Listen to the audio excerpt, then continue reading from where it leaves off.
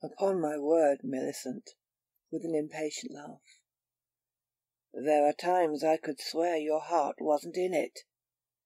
Times when, for all your childlike transparency, I could almost believe there was another man somewhere to whom you had given all that ought to be mine." "Oh, hush, hush," answered a soft voice. "Don't say such things, my darling. They are treason against our love." "Poor little woman," said the man repentantly. "I oughtn't to have said that, for I know it's not true. But you are cold-blooded, little girl, deucedly cold-blooded. Here have I been talking about our honeymoon that you seemed so determined to postpone, and cheating myself by talking of it into a half-belief that it had arrived, and yet when I look in those milky eyes of yours to see if I've put a spark of fire into them, I find only a wandering look of alarm. Is it any wonder you baffle and distress me?" The girl lifted up the eyes he had called milky.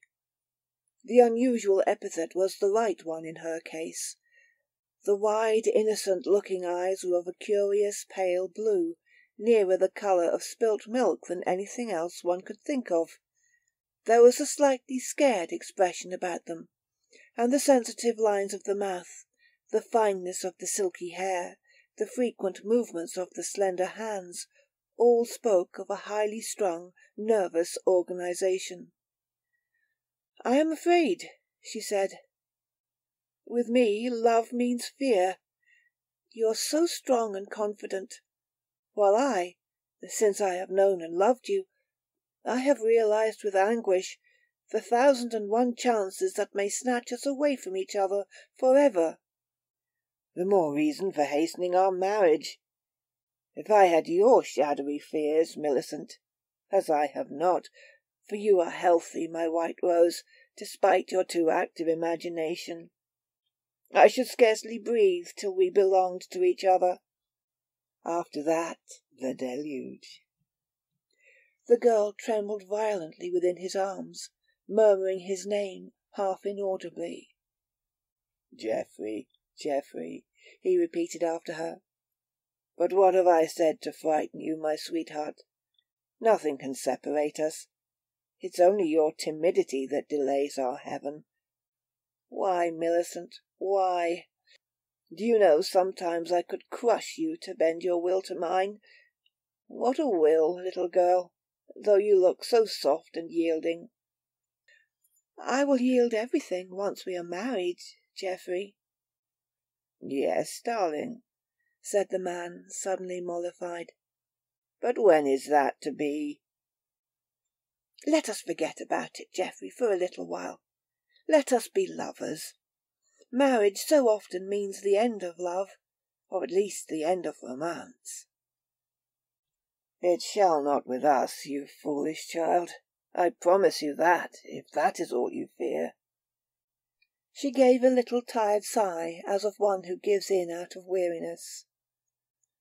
"Poor Geoffrey," she said, stroking his cheek. "It is hard that you should be worried with my inexplicable whims. Wait a little longer patiently. When you come to Dormer Court next month, I promise you that then I will fix the date, if you still desire it." The man laughed. "If I still desire it, sweetheart? Well, thanks for so much grace.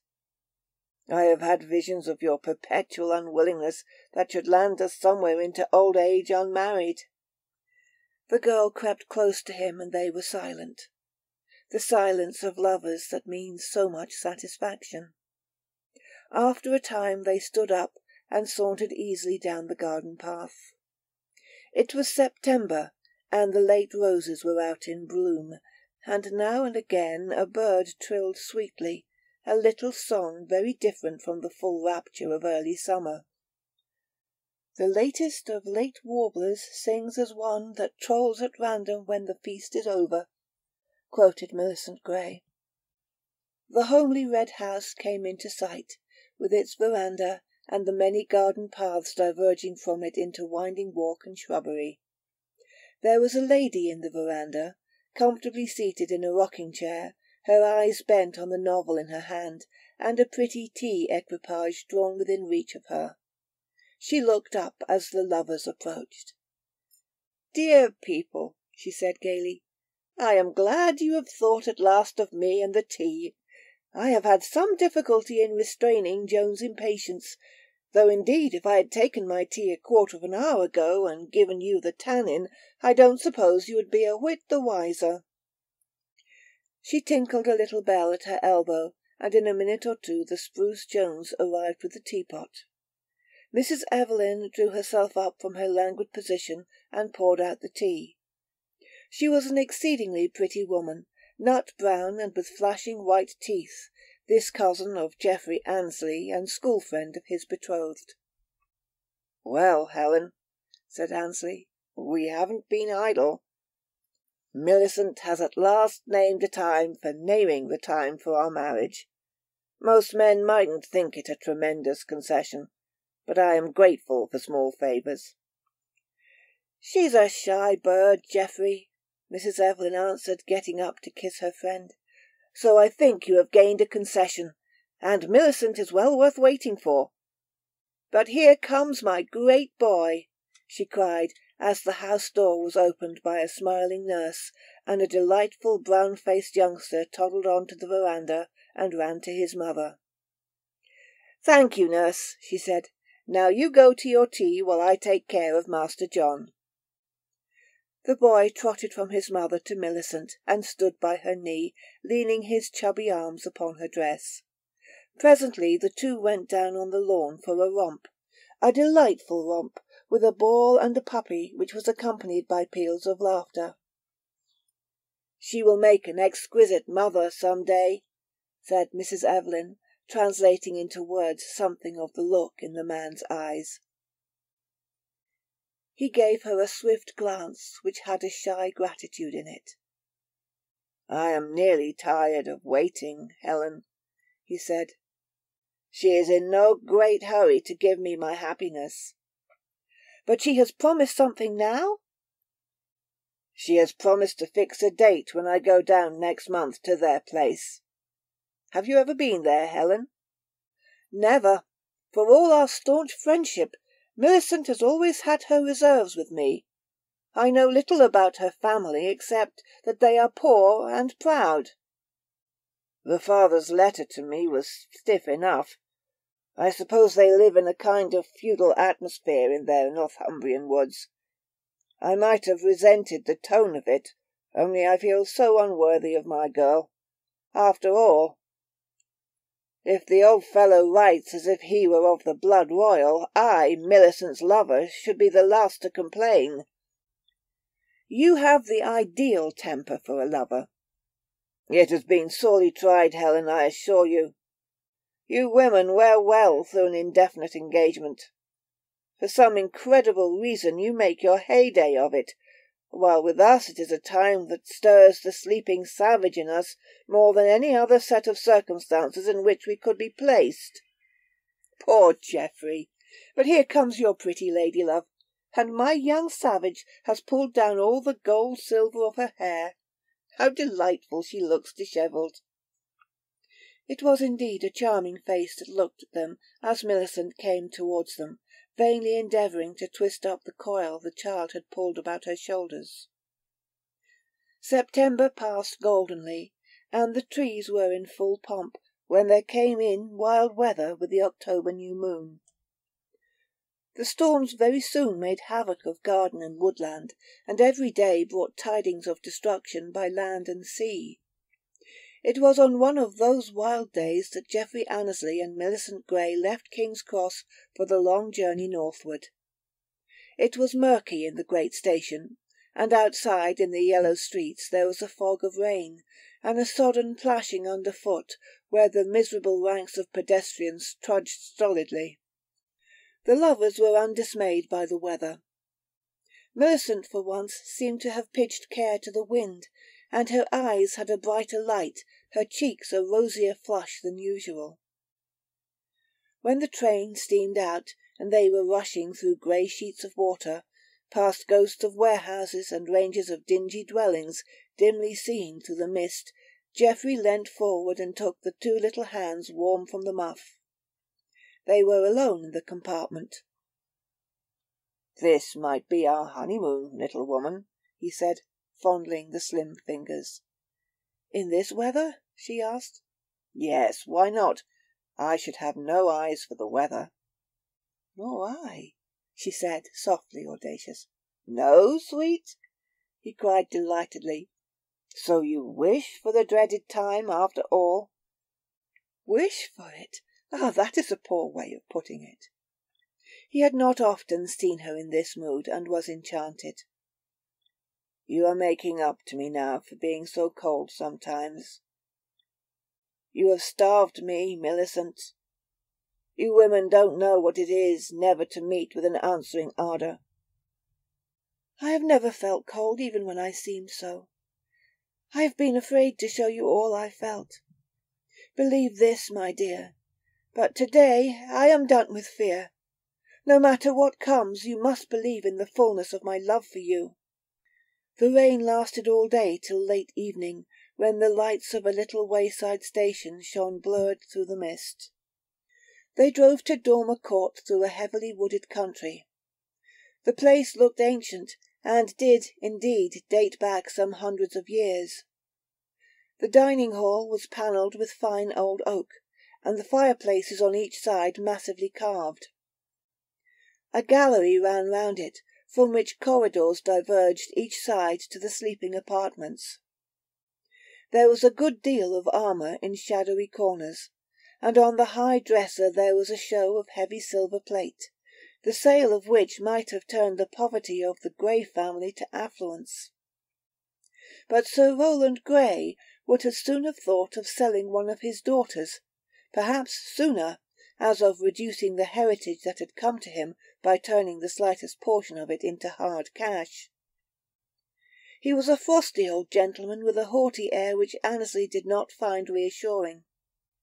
Dormer Court seemed to him a rather chilly place, and glancing at Millicent as they entered, he thought she looked suddenly nervous and depressed. Those great fireplaces would have need roaring cressets of wood in them to make the place human, but they showed only polished brass dogs, evidently quite innocent of use, for some time at least. Annesley noticed these things as he passed through the hall on his way to the drawing-room, an apartment as stately as the dining-hall and more chilly. There Millicent's sister and his hostess awaited them. She was a rather unhappy-looking woman, past her first youth and delicate-looking. His room, to which he followed a manservant carrying his portmanteau, was gloomy. The bed had huge testers hung with heavy curtains. The shuttered windows were also heavily draped. The dark mahogany furniture was of the most massive build. But as soon as the servant had left the room, and Annesley had an opportunity to notice these things, he observed a portrait above the fireplace which seemed to dominate the room, and which drew his own gaze to it with a curious sense of fascination.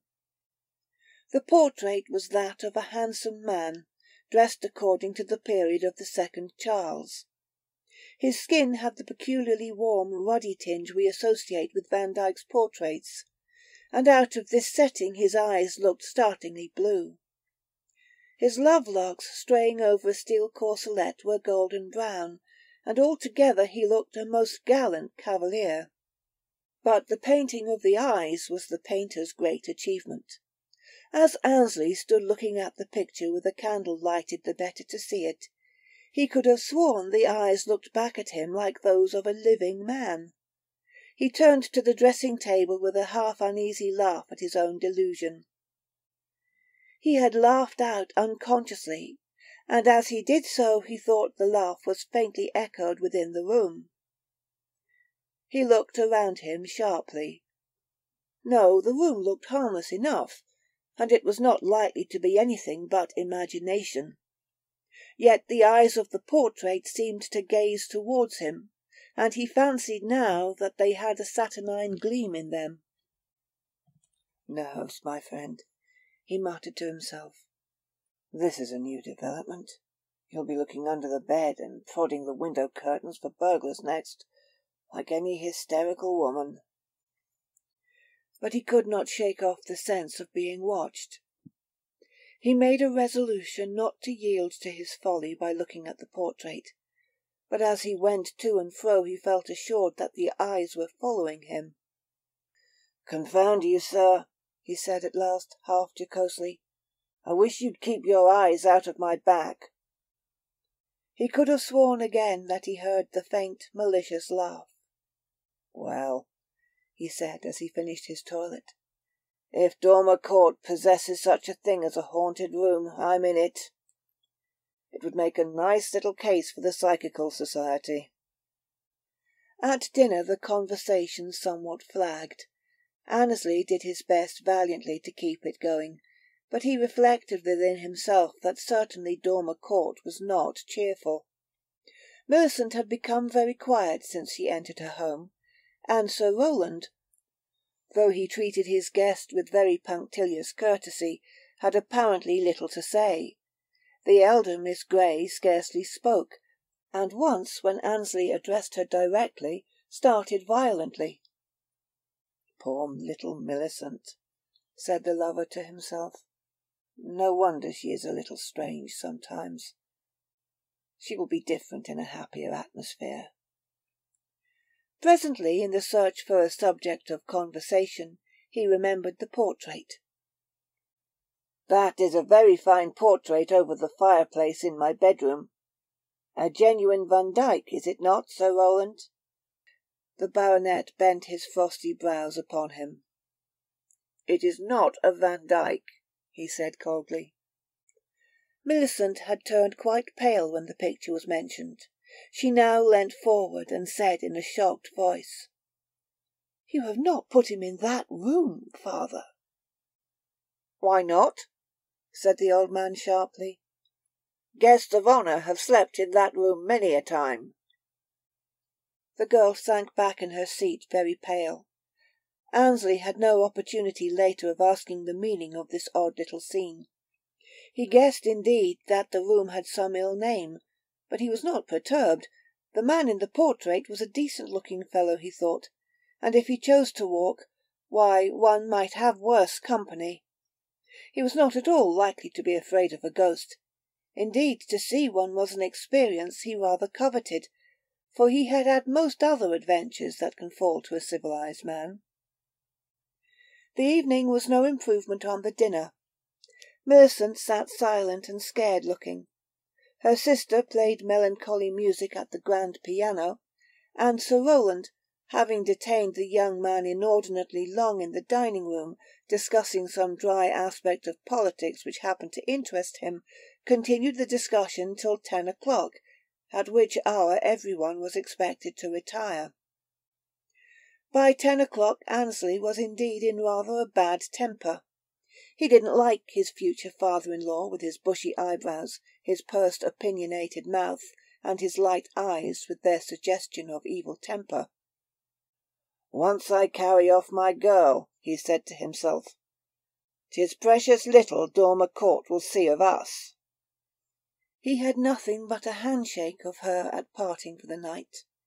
Into that, however, he managed to infuse as much loving reassurance as he could under her father's discouraging glance. When he went up to his room he again examined the portrait. The lifelikeness of the eyes was so pronounced that he reached up to feel the painted canvas and so make sure. He was reminded of a story he had once read, in which someone had been spied upon by living eyes gazing through the holes where the painted eyes of the portrait had been. "Only a harmless canvas," he said to himself. "But the painter of those eyes, if he wasn't Van Dyck, must have had an uncanny sort of genius of his own." He determined to look no more at the portrait, but blew out his candle and jumped into bed. He was soon sleeping soundly in spite of the rain that beat against the windows and the blast that howled in the chimney. He could not have told how long he had slept when he was awakened by a cold breath on his forehead. He opened his eyes in thick darkness and thrust out his hands. They met only the air, though that struck strangely chill. Then from the dark into which he gazed a face shaped itself. An evil face, swollen, distorted, malignant. The eyes, with a red gleam in them, looked furiously into his. Annesley was a brave man, but the hair of his head stood up, and the sweat came in drops on his forehead. He pushed both hands against the face and felt nothing, but it seemed to recede a little into the darkness. Then, still watching it, he felt for the box of matches which had stood beside his bed. He scarcely knew how he was able to see the face, because he felt the darkness of the room to be intense. The light seemed to come in some strange way from the apparition itself, and to illumine only that. He struck a match sharply, and the flame sputtered a little, and then stood up steadily. The face was gone now. He jumped out of bed and lit the candles on his dressing-table. Then he peered about him into the dark corners. There was nothing. He opened the great wardrobe, looked behind curtains, lifted the valance of the bed. There was nothing anywhere. He sat down on the side of his bed and wiped his face. "By Jove," he said, "that was a nasty experience." He lifted his eyes to the portrait. The eyes were still watching him, and he had the delusion that their expression had changed. They looked like the eyes of an enemy. The eyes of the apparition, he shuddered recalling them, had the expression of a tiger before he springs. Annesley felt with a sick horror that another minute of darkness and the creature would have grappled with him. He was struck now by a certain likeness between the eyes of the portrait and those tiger eyes. And the face, yes, there had been a shadowy likeness. If the handsome face there on the wall had been battered, bruised, beaten out of human likeness, it might be something like that face in the dark. Annesley looked at his watch. 1 o'clock. The room was very cold and smelt damp. He was determined not to lie down again in the canopied bed, where he had seemed so horribly at the mercy of the evil thing. He looked around for materials to make a fire. There were none. A fire would have been companionable in his vigil. He looked at his 2 candles. They were tall and solid and would last till daylight. He wished he had a book to keep him company, for he was determined not to sleep again. But the most diligent search in the room brought him nothing, and he remembered with an impatient exclamation that he had left his big parcel of newspapers in the hall as he entered. He dressed himself fully, and then threw himself in an armchair to get through the hours as best he could. He had deliberately turned the chair so that he should not see the portrait. How he wished for some companionship in his dreary vigil! If only he had Jim, his bulldog, whom he had left forlorn behind him in London. He gazed at the candles steadily while the slow minutes passed. When he thought half an hour had gone, he looked at his watch. It was only 10 minutes past 1. If he had been more at home in the house, he would have left that unpleasant room and taken himself anywhere, out in the storm even. But he had the English dislike of doing anything out of the ordinary, and when he contemplated an escape from the house, he imagined a midnight alarm and all the consequent rumpus. He must have dozed in his chair, for he awoke in a cold sweat suddenly, with that clammy breath lifting the hair on his forehead and an ice-cold hand on his throat. When he sprang into wakefulness, the hand slowly relaxed its grasp. There was nothing to be seen except that the candles were guttering in the wind from the chimney. He flung back the window shutters and opened the windows. He thought now of the room as of a grave. The fresh air rushing in seemed to steady him. His heart was beating fast, and he could not rid himself of a conviction that those fingers had meant to strangle him. The rest of the night, and during the grey dawn, He walked up and down his room. The morning brought relief, and also anger. He was in no state of mind to unravel the things that had happened to him, but he was furious at the house and the people. That old devil, as he mentally called Sir Rowland, must have known what guests that infernal room of his harboured, and yet had put him there to sleep. And Millicent! She had let him sleep there. His anger became cold, but none the less steady at the thought of her. But the bitter things he could have said in his first brief anger froze on his lips when they met. He was early in the breakfast-room, and had packed his portmanteau for his departure before coming downstairs. But she was waiting for him. A great rush of pity flowed into his heart as he saw her. She looked so pale, so forlorn, so utterly hopeless and wretched. And he had been thinking of her as sleeping well. He went towards her with a half-articulate expression of tenderness. "No," she said, waving him back. "Not now. Come this way. We shall be disturbed here, and I must speak to you." She led the way to a little room that opened off the hall. "This is my own room, where no one comes unless I ask them," she said. "We are safe here. Now tell me, dear, how did the night go?" Her voice was full of tenderness, but it was a tenderness that repelled rather than attracted. He felt that she wanted no lover-like demonstrations, and that the few feet of space between them might have been as wide as the sea, so effectually did she seem to set him apart. "You know," he said awkwardly by way of answer, "I did not sleep well." "You saw it?" she asked, her eyes dilating. "I certainly fancied I saw something very unpleasant." "Don't try to describe it," she said. "Go back to the room. Lift the picture over the fireplace and look at the reverse side. Then come back here and tell me if that is what you saw." He obeyed dumbly. The portrait was a heavy one to lift, but his arms were strong, and he swung it round on its cord. When it turned into the light he almost cried out. On the back of the portrait was painted the face he had seen in the night. He hurried from the room with a shudder. He felt that he never wanted to enter it again, and his repugnance to the house was so strong that he could hardly breathe within its four walls. He returned to where he had left her. "Well?" she said. "I don't know what devilry is at the root of it, but the face on the back of the portrait is the face that came to me in the night." For a minute she hid her eyes. Then she spoke in a voice which pain had made apathetic. "It is the end of our love." He would have uttered a fierce protest, but she silenced him with a commanding gesture. "It is the end, and nothing you can ever say or do will make it otherwise.